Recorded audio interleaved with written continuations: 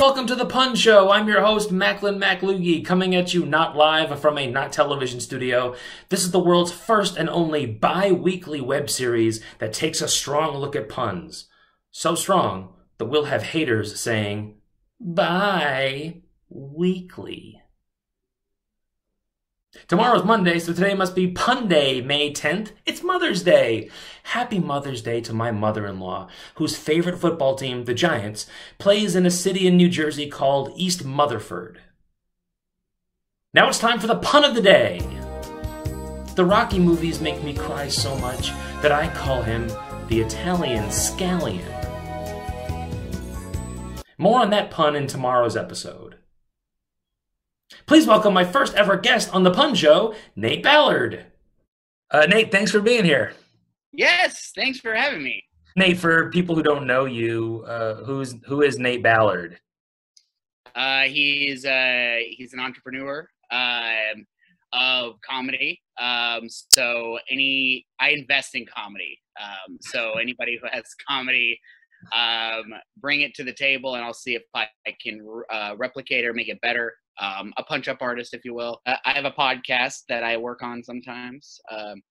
Should be working on more, but that's my day job. I'm also, I'm on an improv team called Day Job with you. And how are you holding up during quarantine? What's filling your days? What's fun about it? What's awful about it?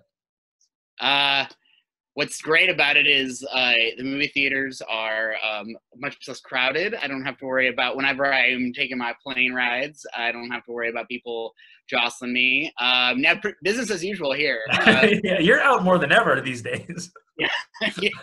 I brought you on the show, Nate, because you're probably the only person. No, you're not the only person. You're not that. I'm not. I'm definitely not. I'm not. You at least. That's two. You're the first person that I met who I felt comfortable not stopping doing puns. I've since learned there are other people that I can consistently do puns around and it's okay. But you're the first person who, like, at the time did puns more than me. I would, like, hold back, and you had no chill. Yeah, I've been known to be called an enabler. An innate blur. Innate blur. An innate blurred. And now you're in a Mac blur.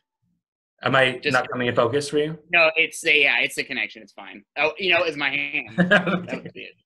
How many blurs am I holding up?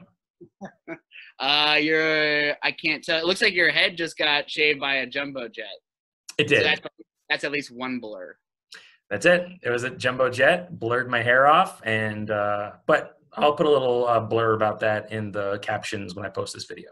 Do you want to say anything more about this podcast that you alluded to? Sure. I should have had props at the ready. All right. So this is basically. So I don't know how long ago it came out, but Dirty Dancing, right? Okay. The movie. I was not a part of this dance group, but they all got cards made of themselves, and I guess for a Dirty Dancing kind of show. So basically, I'm doing a podcast that's recreating these playing cards. So you can see there.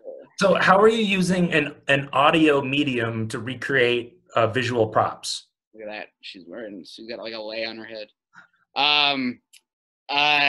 Great question. Well, actually, I actually have this guy's doing the same thing as the guy. Actually, this is what I was actually reaching for, and I got sidetracked, and just realized right now this Dirty Dancing card set is just that. It has nothing to do with the podcast, but I kept it in the same spot that I keep my promo materials for my podcast, and it's called Thread Corner. Thread Corner. Turn it there. It's a podcast I can't stress enough about. I stress about it because it's like the only thing I've got. And also, what's cool about it is it's very interactive. So there's a number people can call once you get on board the podcast, or there's an email. All this is in the show notes, so you don't have to listen to it. But you could be on the podcast if you want to leave a message and tell us how you feel about that podcast. Anyway, it transcends just normal podcasting, so you got to be alert. But I'm telling you, there's a lot of value in it. So that's what I get down on. Great. I will say the Dirty Dancing podcast sounded better to me. Ah, yes. Actually, it gave me an idea. Look at these two. They're holding watermelons. Well, that about does it for today's episode. We're back tomorrow with an all-new episode. Let's take a sneak peek. Welcome to the Pun Show. I'm your host, Macklin MacLoogie. This is episode 2. Wow, that looks good. I'm Macklin MacLoogie, and have a great day. That wasn't a pun. There was no seductive double meaning. In you went, though.